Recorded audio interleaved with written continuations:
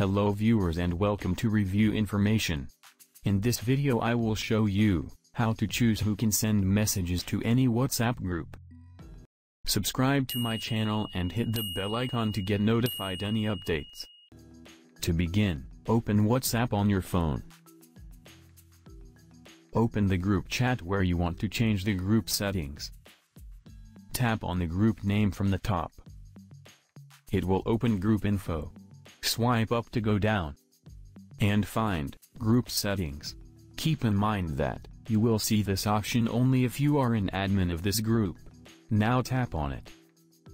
Then tap on Send Messages. By default all members can send messages in this group. Select the Only Admins option.